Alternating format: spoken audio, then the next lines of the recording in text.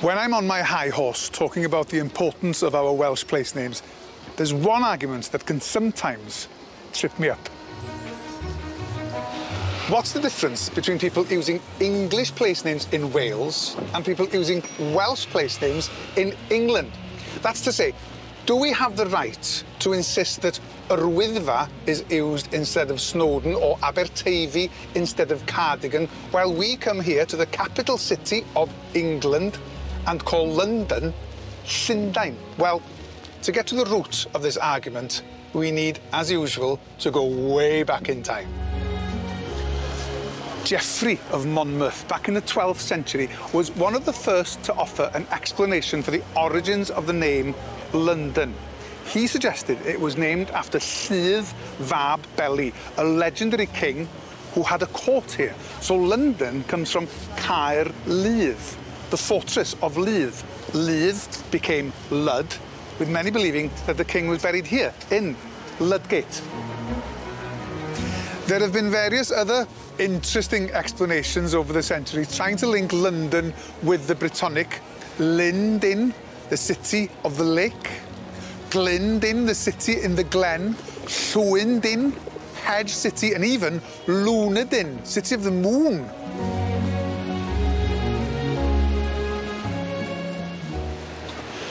This is the London Stone, and the people of this great city have been safeguarding and celebrating this stone for well over 1,000 years.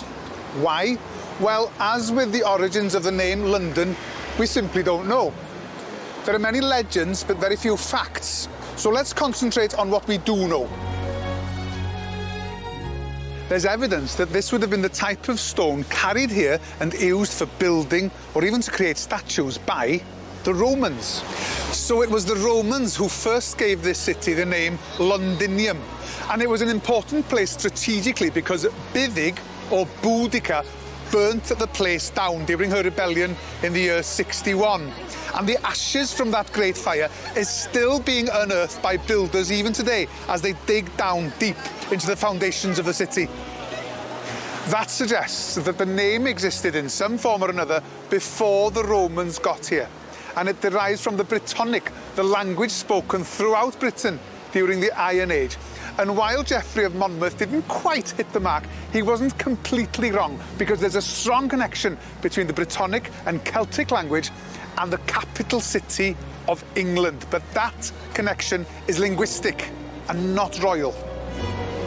Whatever the truth about the name of this place is, our Welsh connection to this amazing city is strong. It's part of our history, and we are part of its history. Our roots run deep, and so I think we have a right, an ancient right, to call this place Llundain.